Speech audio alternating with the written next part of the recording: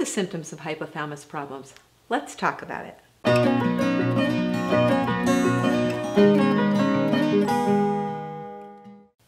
There are a lot of symptoms in hypothalamus problems. I'm going to talk about the 4 most common symptoms of hypothalamus issues. Number 1 is temperature regulation. If you're unable to regulate your body temperature, you're hot all the time, cold all the time, hot and cold, you get hot flashes, night sweats, or you're sweating profusely for no reason. Those are all clear symptoms of dysfunction of your hypothalamus. Your hypothalamus controls your body temperature, so when it's dysfunctional, you'll have temperature swings. Number 2 are mood swings. Your hypothalamus is the gateway to the neurotransmitters that control your moods and your emotions. It is well known that patients with severe depression or bipolar disease have a smaller than normal hypothalamus. Chronic irritability, anxiety, panic attacks, depression, lack of motivation can all be symptoms of hypothalamic dysfunction. That's because your hypothalamus controls the neurotransmitters that control your moods, including serotonin, dopamine, norepinephrine, and oxytocin. And number 3 is fatigue and insomnia. Your hypothalamus controls your metabolism, directly controlling cellular energy production. And your hypothalamus regulates both the thyroid and adrenal function, both of which affects energy. Usually the root of hormonal fatigue lies in the hypothalamus. Fatigue can be caused by insomnia as well, and your hypothalamus controls your day-night cycles. Your ability to get into a deep sleep is initiated by the hypothalamus stimulating your pineal gland to produce melatonin, and then your hypothalamus produces prolactin.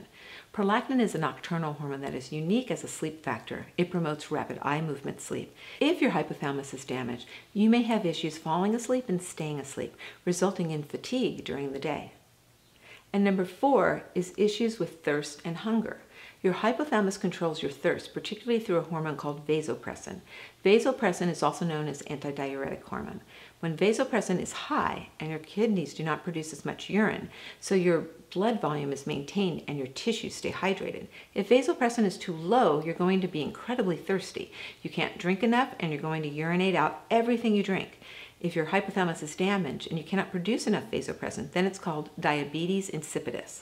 Your hypothalamus also controls your hunger by monitoring ghrelin, leptin, and adiponectin. Those are important hormones that control hunger and satiety. There's a genetic condition called Prader-Willi syndrome that creates a dysfunctional hypothalamus, leading to uncontrollable eating and morbid obesity. Any health issues that are controlled by hormones can be a sign of hypothalamic damage.